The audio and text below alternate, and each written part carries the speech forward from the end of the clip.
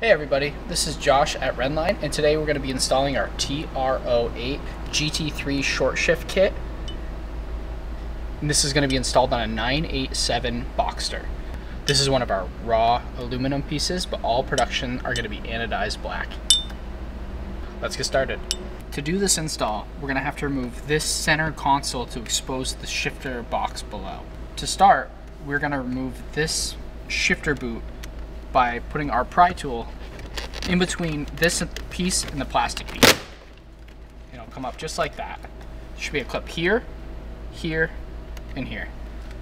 Once you have the shift boot lifted, there's a collar right here that needs to be in the correct position to release the shift knob. This can be kind of tricky, but if you twist it in the right direction, this piece will pull down like this, and then from there, you can just lift the shift knob right off.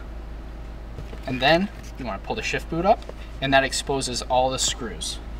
Next, we're going to take the T20 screw that's located right below the cigarette lighter.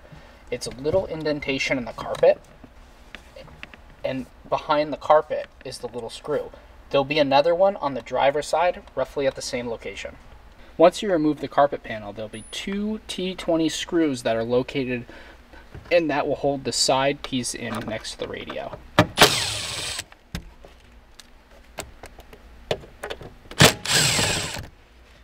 And do the same on the opposite side. Now that we've removed the three screws from either side, we can pull these panels forward. They should come out fairly easy, exposing more screws underneath. Next, we're going to remove these T20s on either side to remove this tray.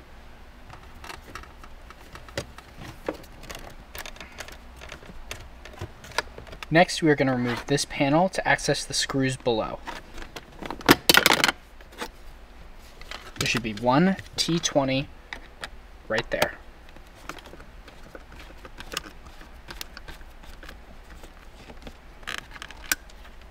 Next, we're going to open the glove box and peel back the mat inside. Beneath this mat is going to be 4 T20 screws.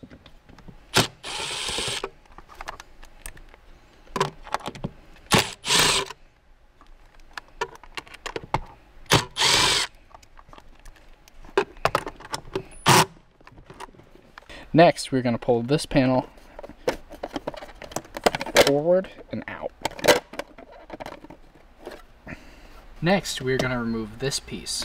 What I'm doing is I'm going to reach out all the way down at the end and pull out and up at the same time.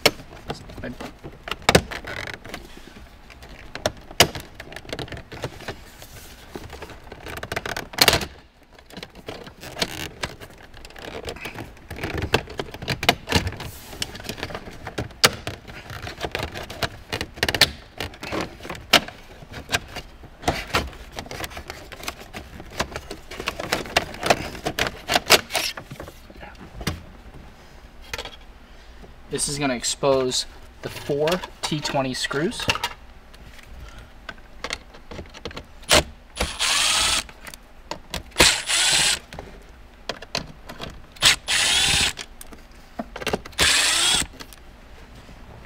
Which should pull this bezel right out.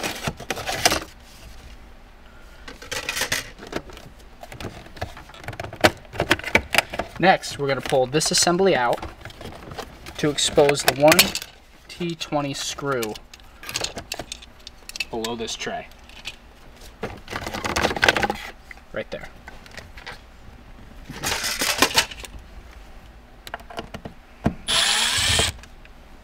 So the last step to remove the center console are these 2 screws located back where the cigarette lighter is in the footwell. Removing this passenger and the driver's screw should release the whole center console.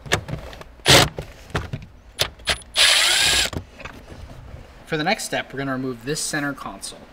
If you reach in the passenger side footwell, there is a wiring harness that connects all of the controls on the center console. If you unplug that, you can actually release this whole piece. You're going to want to start from the back and slowly tip up. And this piece should come right out. Just like that.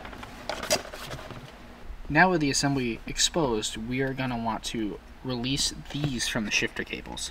So how to do it is you would push these forward and turn them, and they self-lock if you push them far enough. And then you can pull these screws right out of the body. Do so on the other side, just like that. And then you can pull these out, and you have a release shifter once you remove these 4 screws.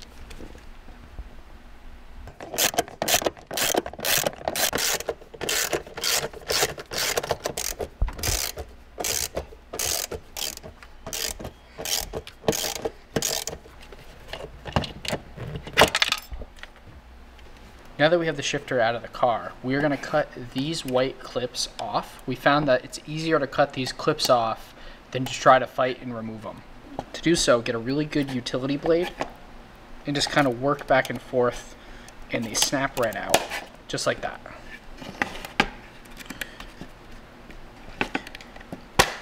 Continue to do this until these pieces come right out and the shifter becomes free. Now that we have these clips removed, we can pull this piece right out. Do the same to the other side. And on the inside, there's this little pin clip right there. You just take your needle nose pliers and pry, and it'll pull this pin right out. This will make this install a lot easier. So now that we've removed both bushings and the pin released on this guy, it takes a little bit of fighting, but you can pull this piece right out. Next, we'll want to pull this ball end off like that.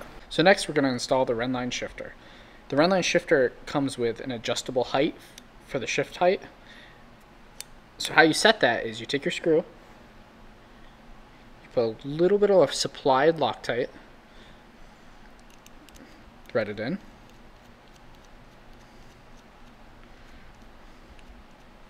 as well as the other side.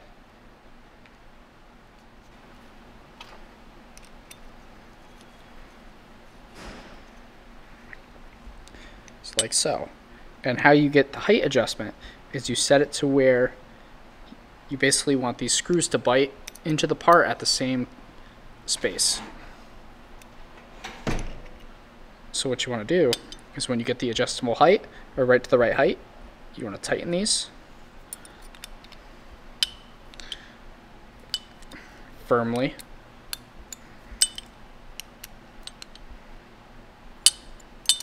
So these do not come loose. Just like that. This adjustable shifter will shorten the throw 33% more than the OEM shifter. Some of the features of the Rennline shift kit is each individual part has unique roller bearings that are a big upgrade from the plastic bushings. There's 2 roller bearings in each of these that replace this part, and then there's 1 internal on the shifter. Now we can put this part all together. For the first step, you want to put this factory piece back in. And you want to line your hole back up and put your pin back through.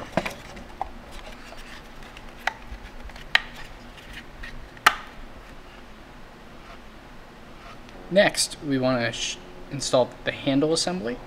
And we do that by pushing this receiver up. Like taking it out, it can be kind of difficult to set the part up just right. There, that's in a good position to start.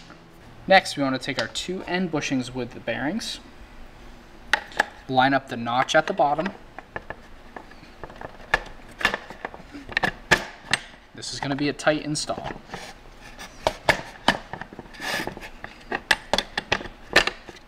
Just like that. Next, we want to install the front side.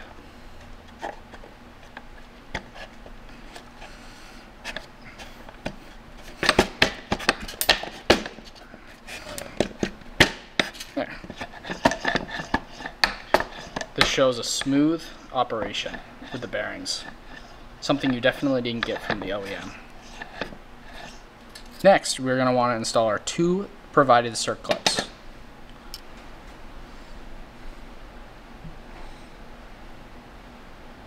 before installing the shift linkage, I see that the bushing is a little bit dry, so we're going to apply some grease to make sure we have smooth motion.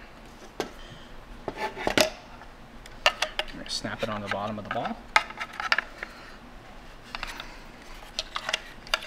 It can be a little bit difficult. It's a little tricky to get on, but with a little bit of elbow grease, you can push that socket on for a nice secure fit. Back in the car, we're going to put the base back into place over the 4 studs, and then we're going to tighten down the 4 nuts to firmly secure the shifter in place.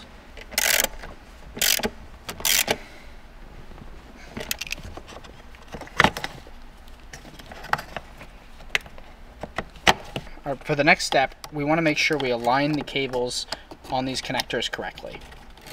So, we want to get the shifter in a good neutral position to where the car was previously. We'll put the grooves back on and slide these back and cover the grooves.